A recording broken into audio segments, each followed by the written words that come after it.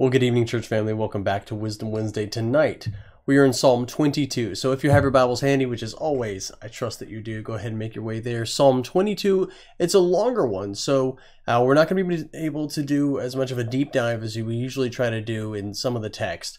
But what I want you to notice here in this particular psalm is more who is speaking and who they're speaking to and what they're speaking about. This is one of David's psalms and one where he's really kind of bearing his soul, but he's going through a situation that I think, or at least an emotion, I should say. Our situations are very different from David's, but he's going through an emotion that I believe really resonates with many of us. And so let's go ahead and, as we always do, open up in a word of prayer, and then we'll step into our text. Would you join me as we pray? Heavenly Father, we pray as we step into our word this evening, Lord, that you would just be with us, Lord, that you would reveal yourself in a new way and help us to understand you, Lord, in light of David's heartfelt emotion.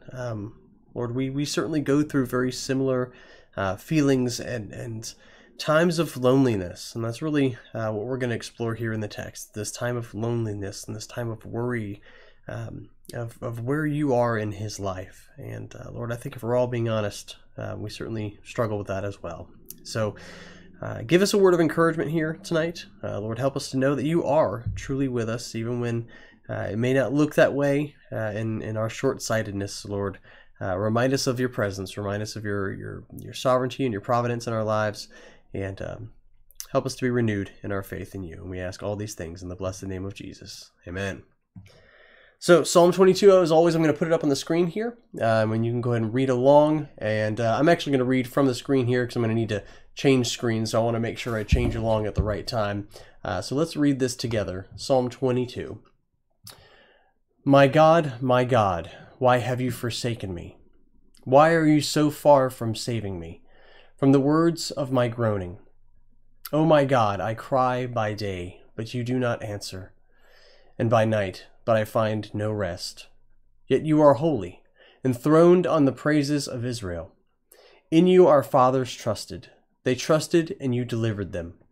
To you they cried, and were rescued. In you they trusted, and were not put to shame. But I am a worm, and not a man, scorned by mankind, and despised by the people. All who see me mock me. They make mouths at me, they wag their heads. He trusts in the Lord, let him deliver him. Let him rescue him, for he delights in him. Yet you are he who took me from the womb. You made me trust you at my mother's breasts. On you was I cast from my birth, and from my mother's womb you have been my God. Be not far from me, for trouble is near, and there is none to help. Many bulls encompass me. Strong bulls of Bashan surround me. They open wide their mouths at me, like a ravening and roaring lion. I am poured out like water, and all my bones are out of joint. My heart is like wax. It is melted within my breast. My strength is dried up like a potsherd, and my tongue sticks to my jaws. You lay me in the dust of death. For dogs encompass me. A company of evildoers encircles me. They have pierced my hands and feet. I can count all my bones. They stare and gloat over me. They divide my garments among them. And for my clothing they cast lots. But you, O Lord, do not be far off. O you, my help, come quickly to my aid. Deliver my soul from the sword, my precious life from the power of the dog. Save me from the mouth of the lion. You have rescued me from the horns of the wild oxen. I will tell of your name to my brothers. In the midst of the congregation I will praise you. You who fear the Lord, praise him. All you offspring of Jacob, glorify him, and stand in awe of him, all you offspring of Israel. For he has not despised or abhorred the affliction of the afflicted, and he has not hidden his face from him, but has heard when he cried to him.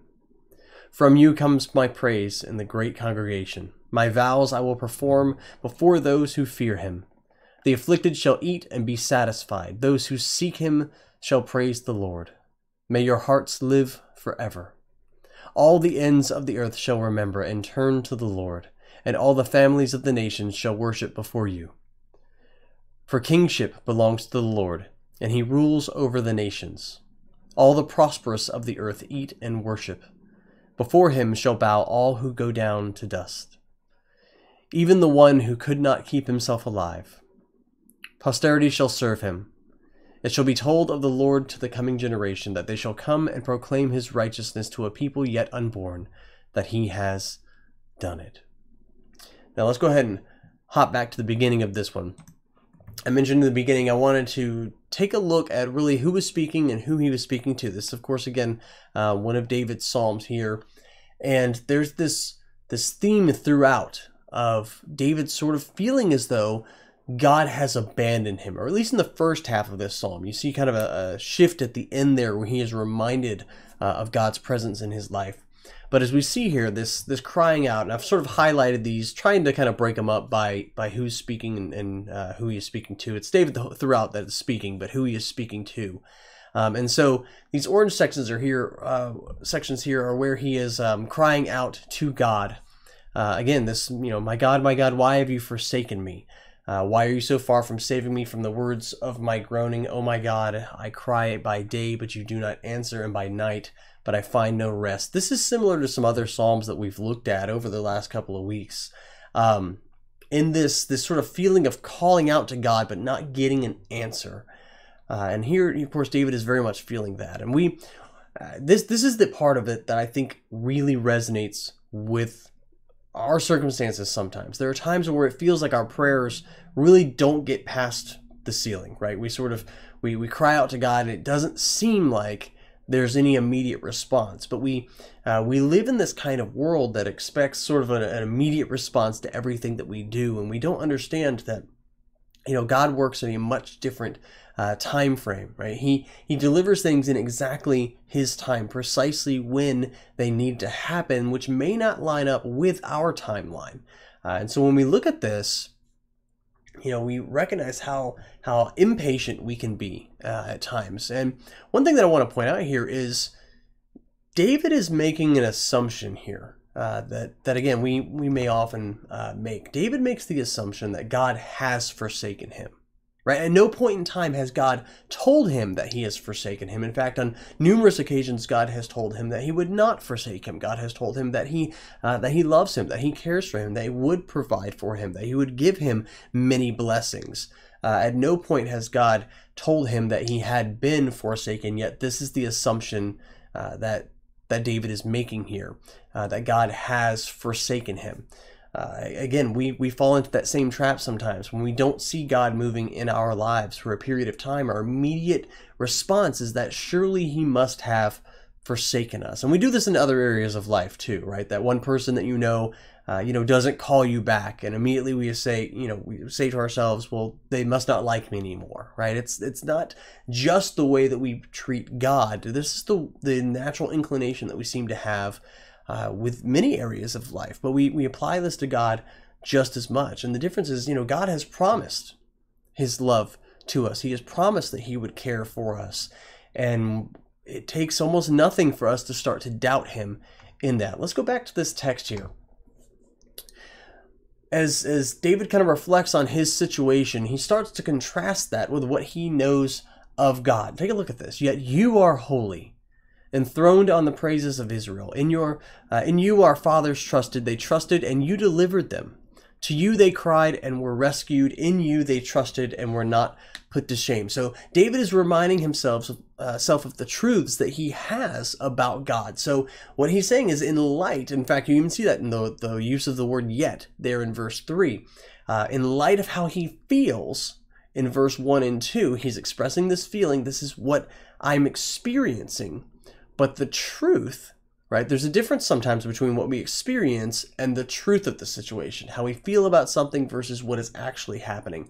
He's recognizing, I feel as though God is not hearing me, God has abandoned me, God is not listening to me, he has forsaken me, but I know, right? I feel versus what I know, that you are holy, enthroned in the praises of Israel. He recognizes that God is holy. He is perfect. He knows that God has been faithful in days past, right? In you our fathers trusted. He's talking about generations past, right? God has been faithful to his people this entire time. He would not abandon him there and now, right? God has been faithful. He has proven himself to be trustworthy. And so in that, right, we can have faith. But again, David turns the mirror back on himself, right? But I am a worm and not a man, scorned by mankind, despised by the people. All who see me mock me. They make mouths at me, they wag their heads. He trusts in the Lord, let him deliver him.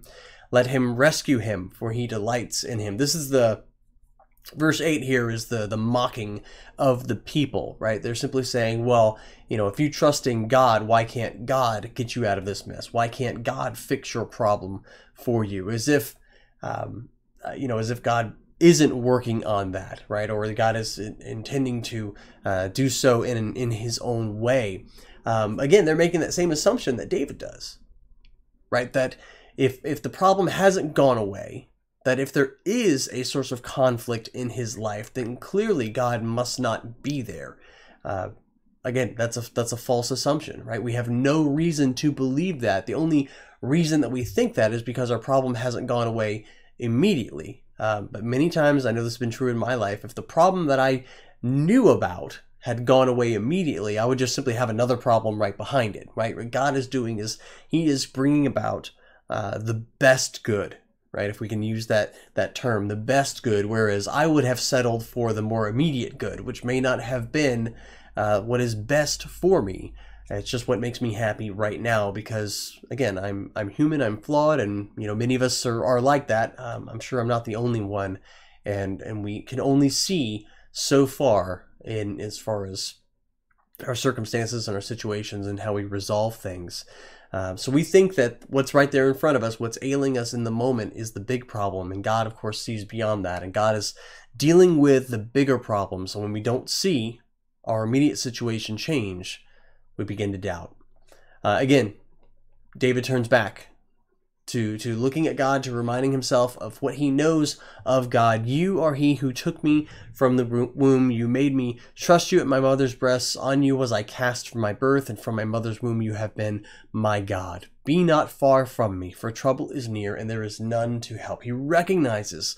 So if you remember in the first section, right, verses 3 through 5, he's reflecting how faithful God has been to his forefathers, right? The generations that had gone before him, and how God had been faithful through all those. Now he's personalizing it, right? He's saying, you know what? You've been my God since the very beginning, right? It was you at the moment of my birth that brought me forth. It was you that has sustained me every day of my life up until this point. It is you that has kept me.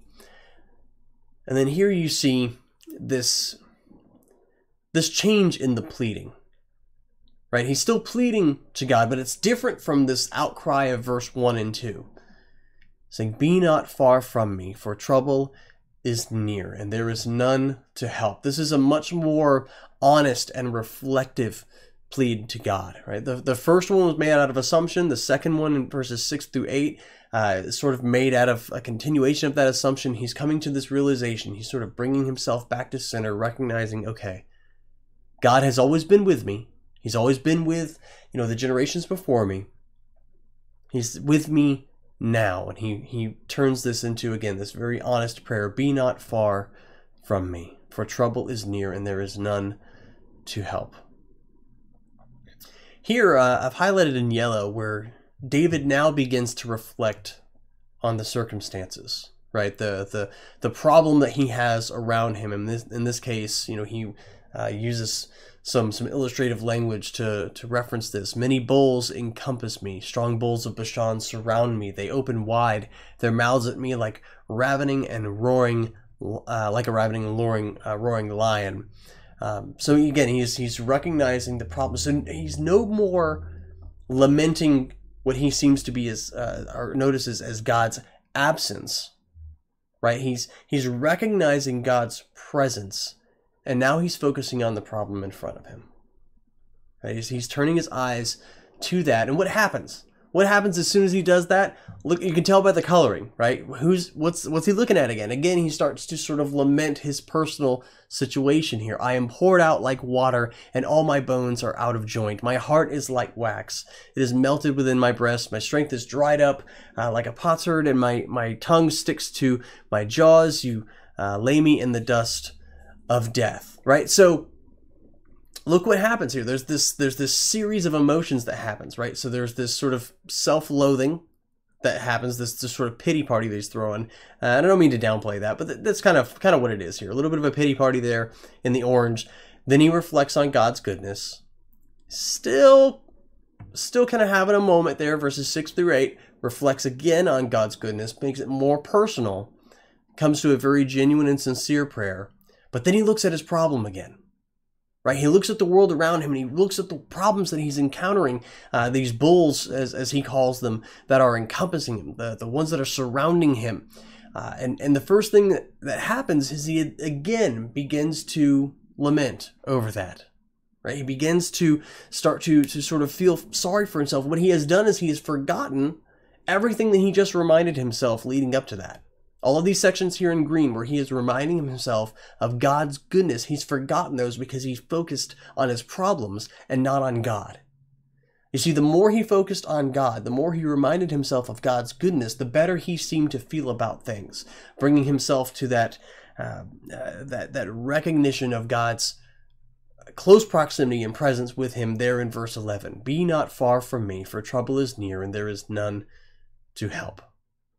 Right? Don't go far from me. I know you're here. Be not far from me. But again, he looks at his problems and things begin to sink. We see this again, even in the New Testament, right?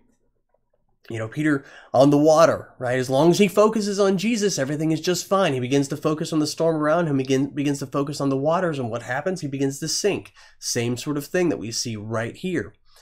Verse 16 continues on. He goes back to his problem.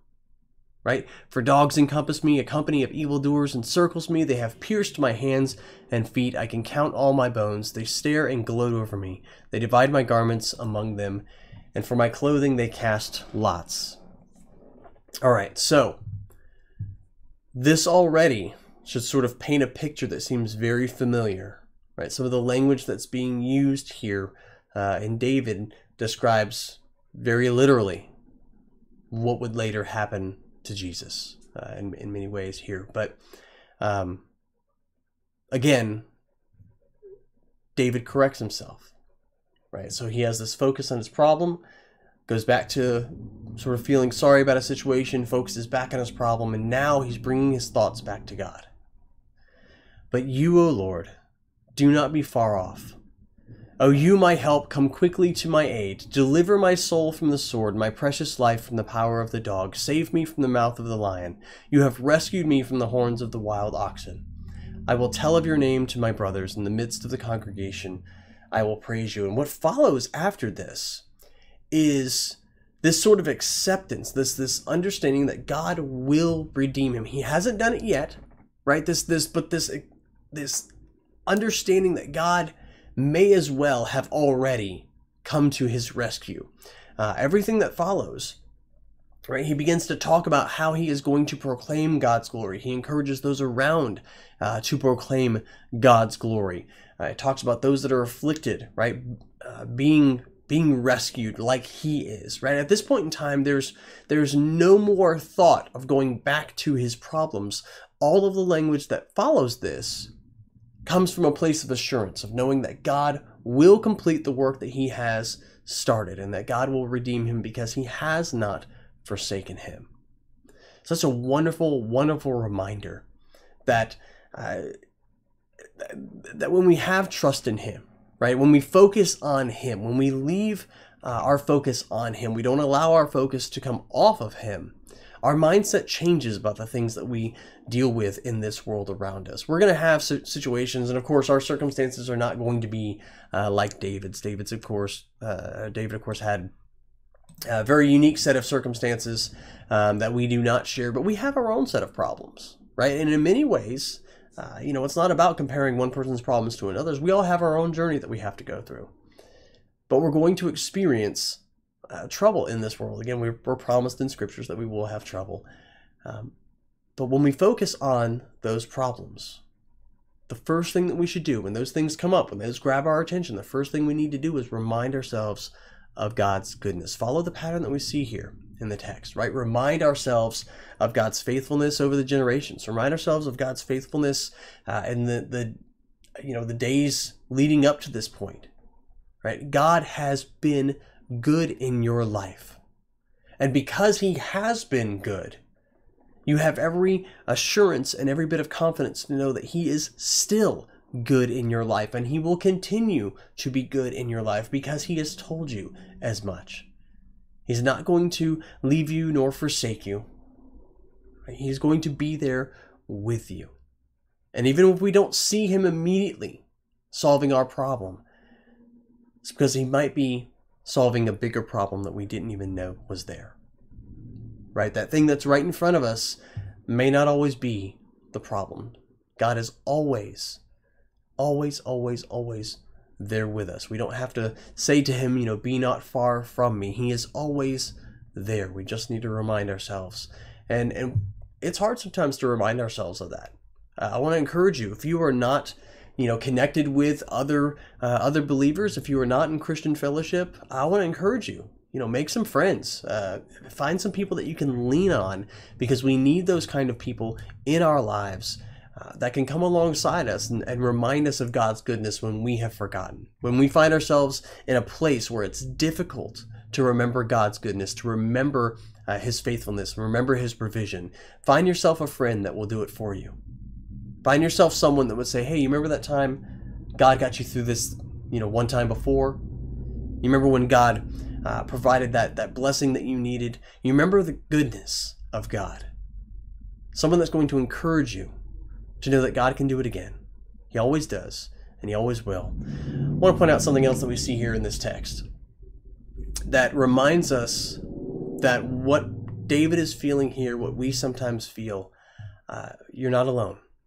You're not alone. In fact, what we see here, verse 1, my God, why have you forsaken me?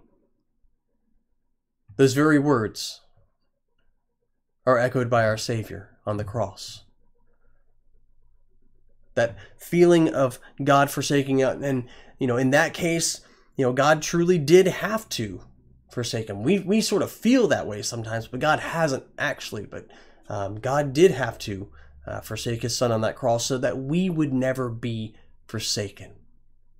Right? He had to forsake his own son on that cross to allow him to take upon himself the sin of the world, to take that sin with him to the grave, to be resurrected again in the newness of life, right? That we can know him in that resurrected life, that we can be filled in his spirit, right? Filled with his spirit, and that we, through all of that, are no more forsaken, right? We are no more enemies of God. We have been reconciled to him through the blood of Jesus. So if you're feeling right now that God has left you, I want to remind you of the great lengths that God has taken to reunite you. He is still with you. Would you join me as we pray? Heavenly Father, we pray that you would hear us when we cry out to you. Lord, we have a great many needs in this world. We have a great many times in which we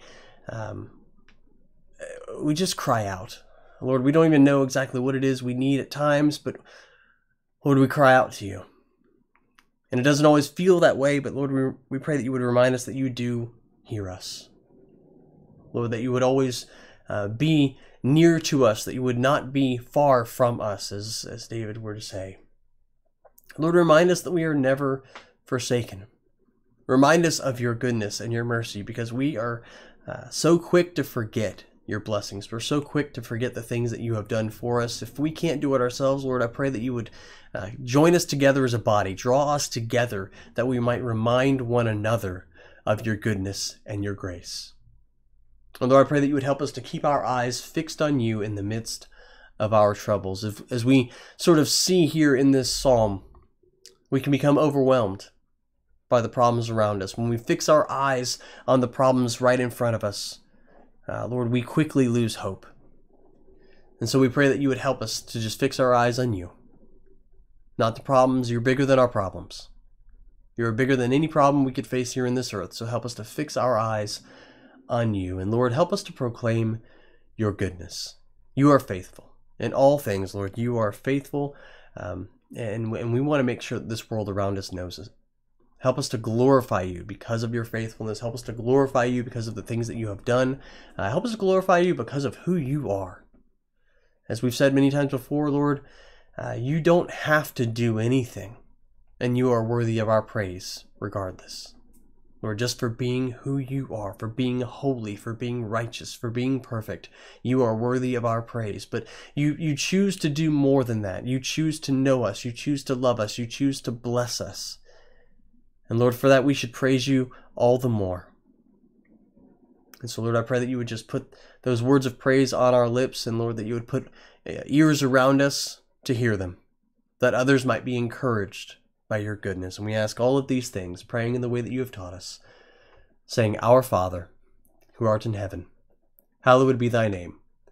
Thy kingdom come, thy will be done, on earth as it is in heaven.